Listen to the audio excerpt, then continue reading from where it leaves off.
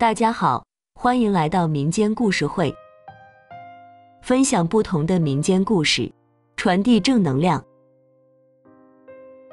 王大治是一名豆腐贩子，其人长得五大三粗，膀大腰圆。要是不认识他的人说他是一名屠夫，也有人相信。不过他样貌生得虽然凶恶了些，可为人却很憨厚老实，左邻右舍的都称他为豆腐老王。做豆腐是一门苦活，每天不到2更天，他都起床磨豆子，之后起锅烧浆，等这一系列忙活下来，天也早已大亮。如此辛苦也只不过对付糊口而已，想要真正赚大钱，那几乎是不太可能的。不过多年的积攒下，王大治也还是存钱娶了一个媳妇。她的容貌虽然普通了些，但为人很是实诚。在请了2次媒婆后，这亲家也结上了。女方虽然谈不上多么的漂亮，但却非常的贤惠大方。自从家里有了一个女主人后，王大治的活就轻松许多了。妻子赵氏心疼王大治连夜操劳，便主动揽下了磨豆子、熬豆浆的活。王大治就只需要挑出去卖就行。正所谓夫妻和谐，家里无财也有财，夫妻俩齐心协力之下，这日子也逐渐好了起来。夫妻2人合心，一天也能多卖2锅豆腐。不过随着赵氏有了身孕之后，王大治就不让赵氏干活了，让她在家安心养胎即可。家里的大小事务一人全部包揽了。这天，王大治正在院子里推着石磨，石磨刚磨到一半，锅里泡着的豆子便没了。王大治心中纳闷，今天的豆子怎么少了一半，便进屋去找。可来到偏屋后，发现袋子空空，之前买的豆子早就用完了。王大治来到屋内，对赵氏道：“娘子，这豆子没了，你怎么不告诉我？现在豆浆我都磨好了，这少了一大半，明天可怎么办？”赵氏笑道：“你啊，一天就跟一个陀螺一样。豆子我知道没了，就是想让你休息2天。孩子都快出世了，你还如此操劳。”王大治摇摇头道：“正因为如此，我才放不下心来。我们家穷，怎么也要让孩子以后过得好一点啊。况且昨天我已经答应先客来掌柜的，明天得给客栈送2锅豆腐过去。谭掌柜一直挺照顾我们的，我们也不能言而无信，这豆腐还是要给他们送去。要是耽搁了客栈的生意，以后我们可找不到这样的供货点了。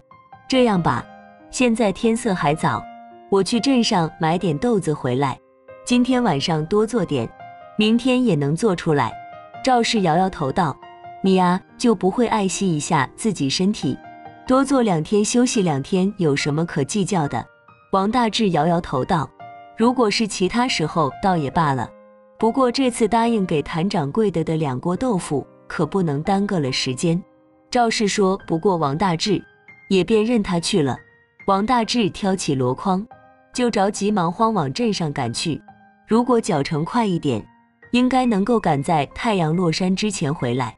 王大治到了镇上，一刻也没耽搁，找到老主顾称了2箩筐的豆子，便挑着豆子就往家里赶去。为了早一点回家，王大治特地挑选了一条不怎么走的小路。这条路过往的人不多，比另一条路要节省1半左右的时间，就是路不太好走。平时王大治挑着豆腐并不会走这边，如今身上挑着的是豆子，王大治倒也不担心豆腐被抖烂，便抄了近道。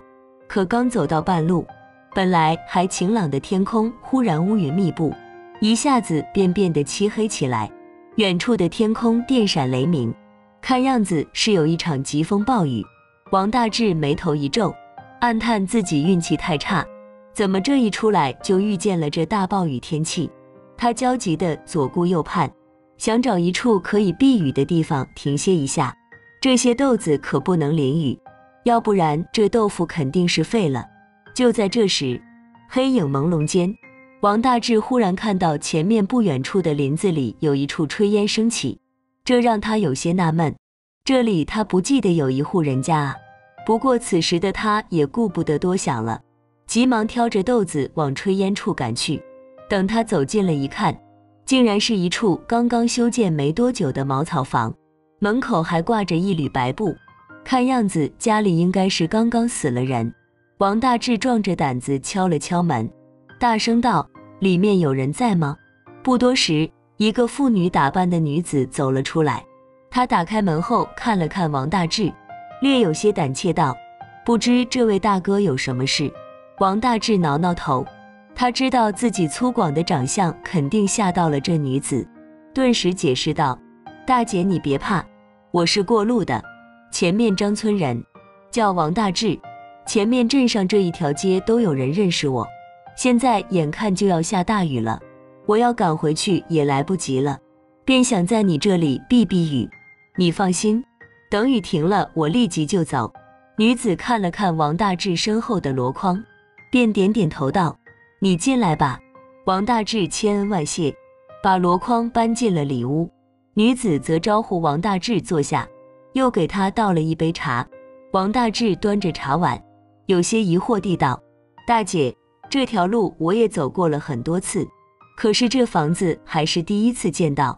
以前我记得这里没这房子的。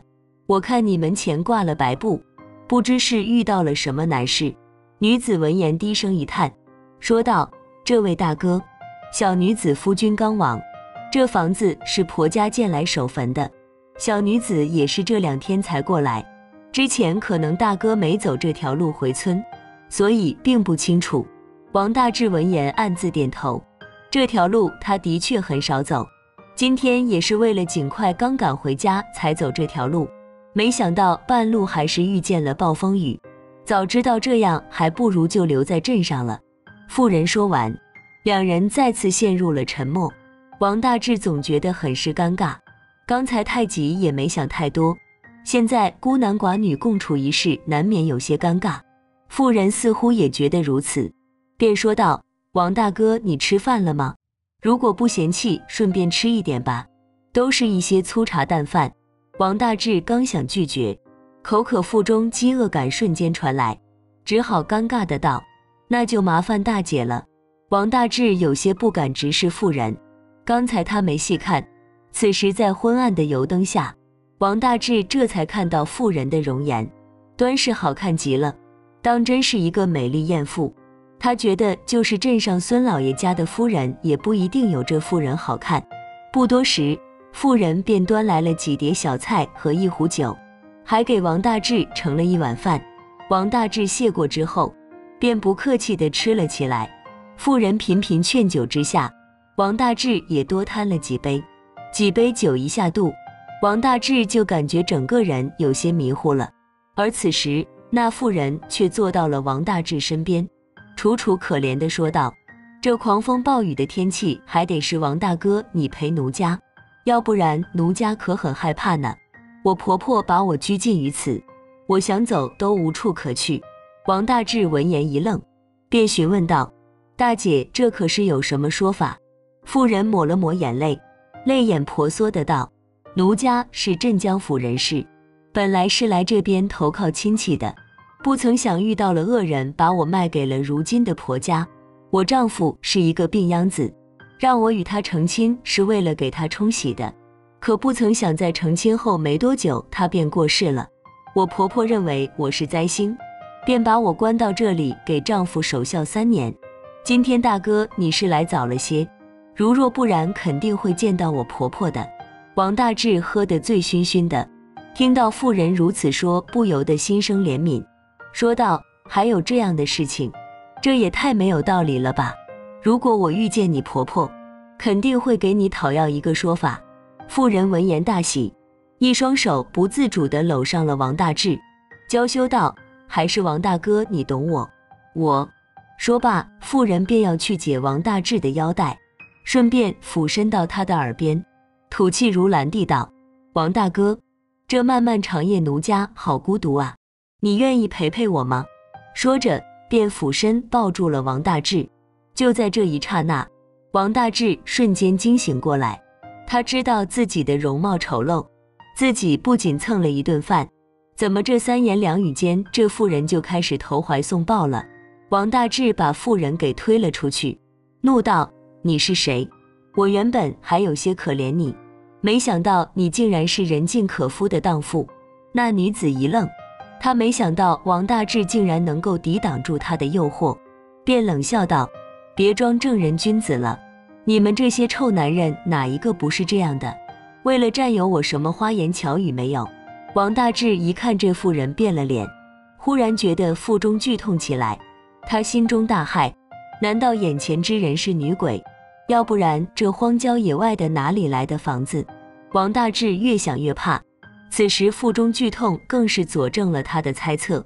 王大治捂着肚子道：“你是人是鬼？你给我吃了什么？”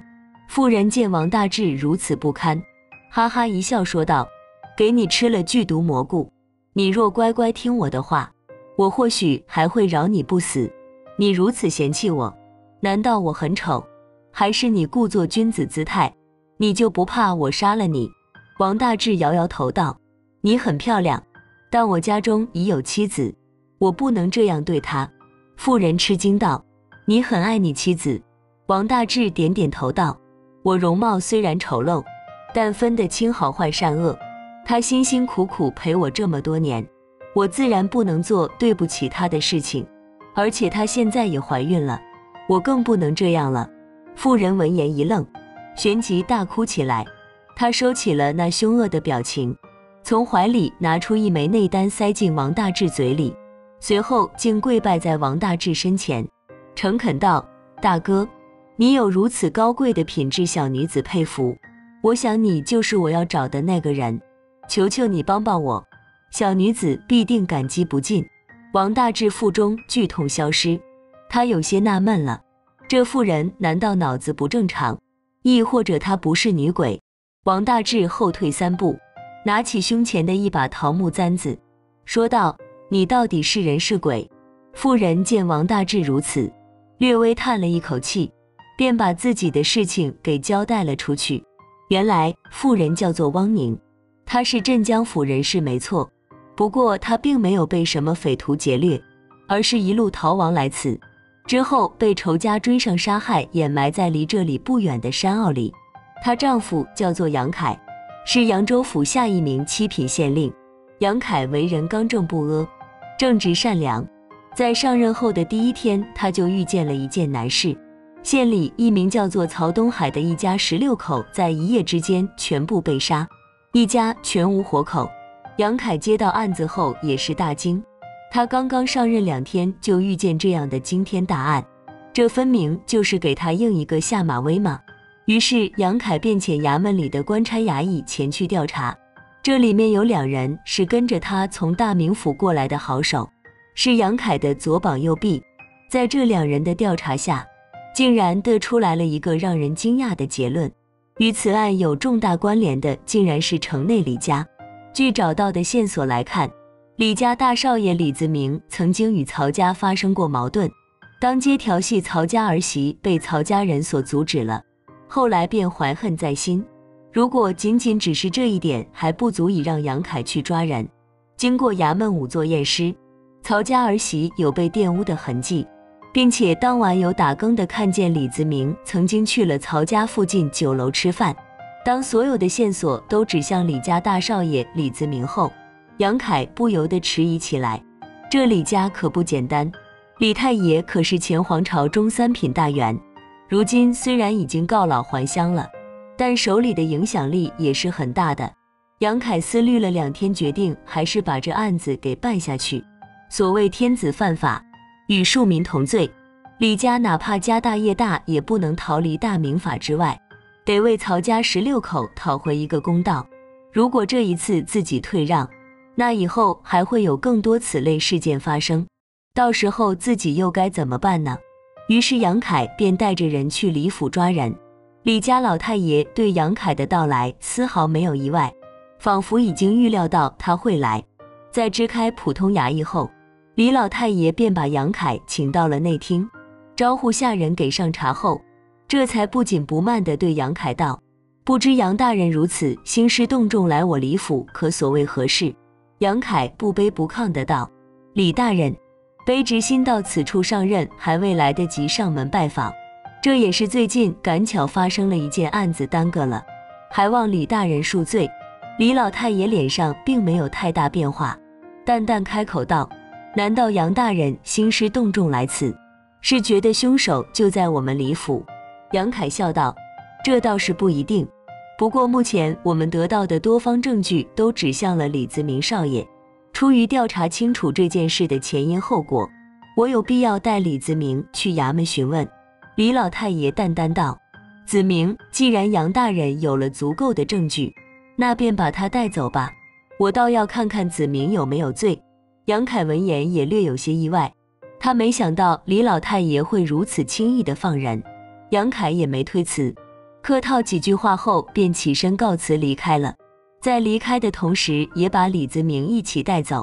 不过杨凯这边前脚刚回到家里，后脚就有李府的管家跟了过来，后面还跟着7、8个仆从，抬着2个大箱子。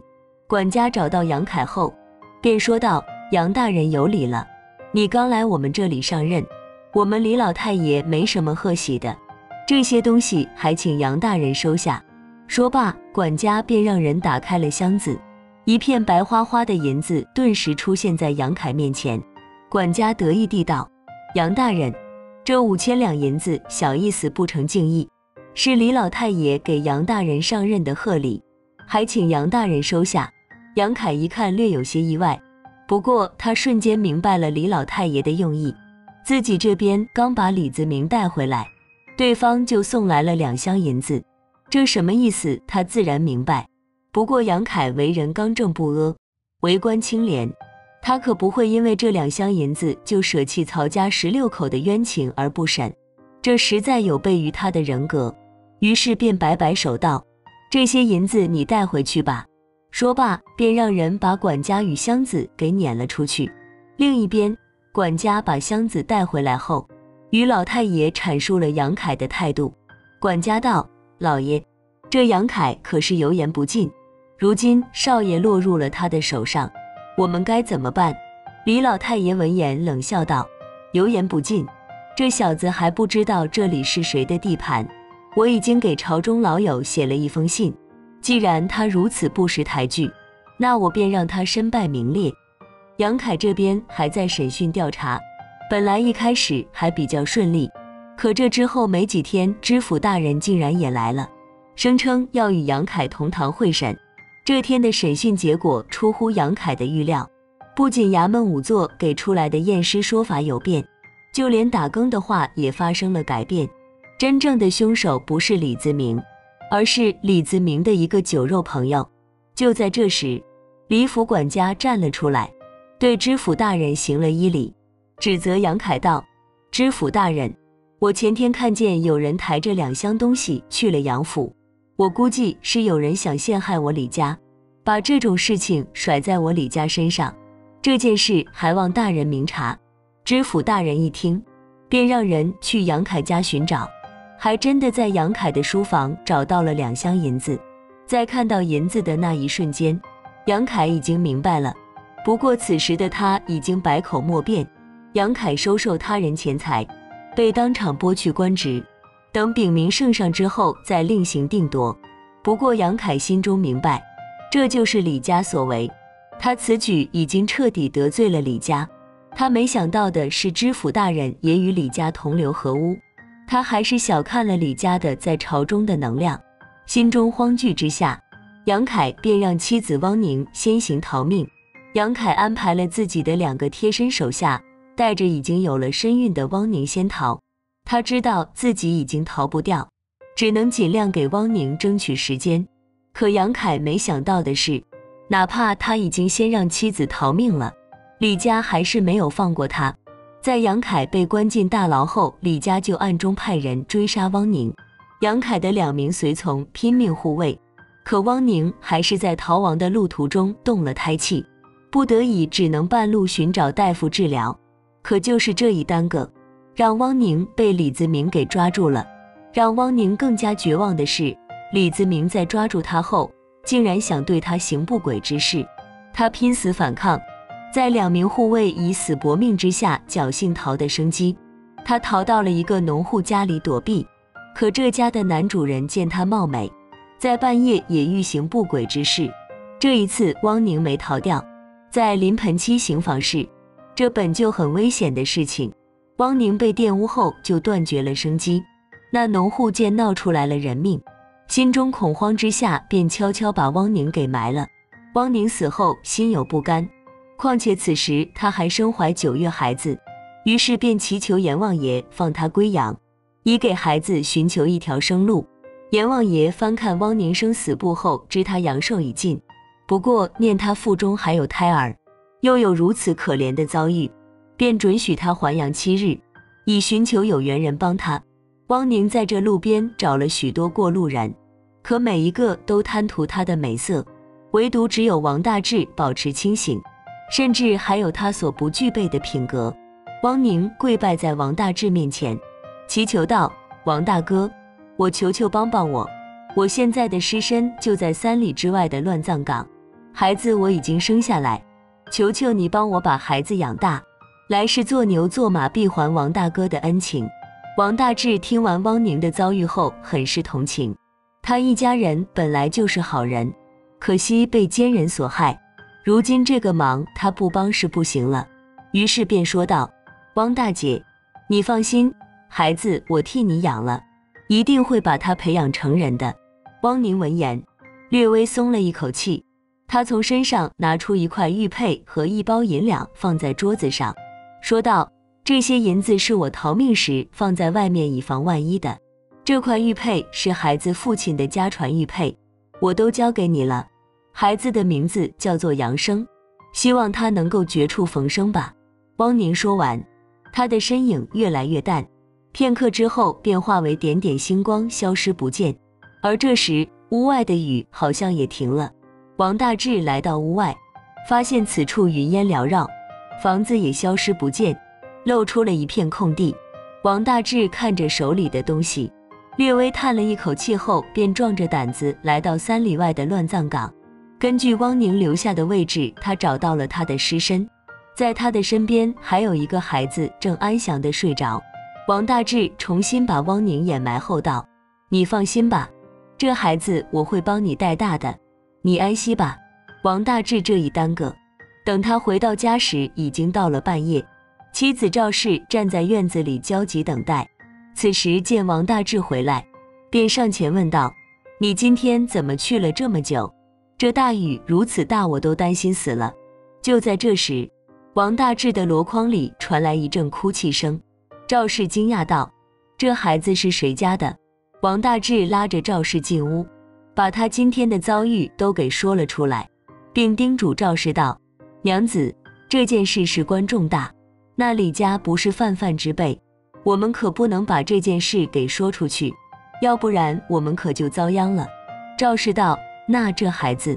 王大治看了看妻子的肚子，说道：娘子，你现在也快临产了，到时候我们就对外宣称他就是我们的孩子，生了2个，这样就能够瞒天过海了。在这之后没多久，赵氏便生了一个女孩，不过对外宣称的是生了一对双胞胎，给女儿取名王翠翠，给杨生取名为王继。夫妻俩每日做豆腐抚养2个孩子长大，在王继适龄时更是不惜钱财送他进入书院读书。让王大治意外的是，王继竟然非常有读书的天赋，小便展现了过人的天资。就这样一晃15年过去，王继考上了秀才，是这个小镇100年来第1个秀才，这可让王大治挺直了腰板。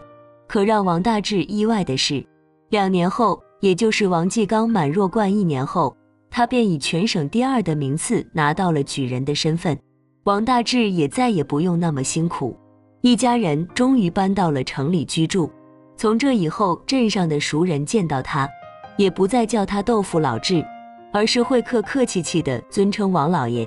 这可让王大治有些不太适应。得到举人身份的王继并没有满足于此，这准备1年后，他就进京参加殿试。这天，王大治正躺在院子里喝茶，忽然一个小老头跑了进来，一边走一边大呼小叫地道：王老爷，大喜事啊，你家儿子喜中状元了，现在正往家里赶呢。王大治闻言差一点没缓过神来，足足半晌后，他才大呼道：“老婆子，翠翠快点出来，继儿中状元了。”王大治有些喜极而泣，他没想到自己竟然能有这一天。过了没多久，王继便骑着高头大马，胸戴大红花来到自家门前。前来祝贺的，来看热闹的人挤满了王家的院子，足足忙到半夜才得空闲下来。等送走最后一波客人后，王大治把王继叫到了屋里。王继有些纳闷道：“父亲，你叫我来干嘛？”王大治看着王继，微微一笑，便拿出了一块玉佩放在桌子上，然后说道：“继儿，如今你已经功成名就，我是时候把有些事情告诉你了。以前不告诉你是怕你惹祸，如今你已经有了处理事情的能力，我也不隐瞒你了。”于是王大治便把王继的身份说了出来。许久，王继才缓过神来，他有些不敢相信地道：“父亲，你是说我不是你亲生儿子？我父亲叫杨凯，母亲叫汪宁。”王大治点点头道：“的确如此，你父母受不白之冤，你父亲也是一个好官，可惜被李家陷害。明天一早，我便带你去你母亲的坟墓祭拜。你真正的名字叫做杨生。”得知事情的真相后，王继愤怒不已。他在祭拜母亲之后，又特地去查看了当你的事情，衙门的记录一一都在，只是后面便没了下文。王继知道父亲王大治没有骗他，于是在进京面见皇上后，他便把这件事旧事重提，说出了其中的真相。皇上听后暴怒不已，责命王继为钦差大臣，负责调查此事。后来在王继的调查下，李家与知府被连根拔起，甚至还牵连隐藏在朝中的一些人，引发了一大片冤假错案。朝中礼部侍郎贾大人更是被连诛3族，曹家沉冤的血，这耽搁了近20年的案子，还是被杨凯的儿子给解决了。杨凯的死也让众多百姓惋惜不已。王继虽然没见过自己父亲，但从别人口中也得知了父亲的清廉正直。王继心中感慨之下，心中对自己这个素未谋面的父亲异常的尊敬，也以父亲为榜样，在为官后为老百姓谋福，被后世人称赞。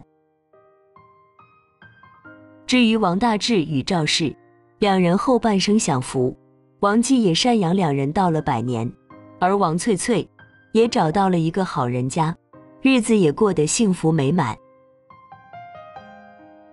今天的故事就到这里了，不知道您看完后有什么收获？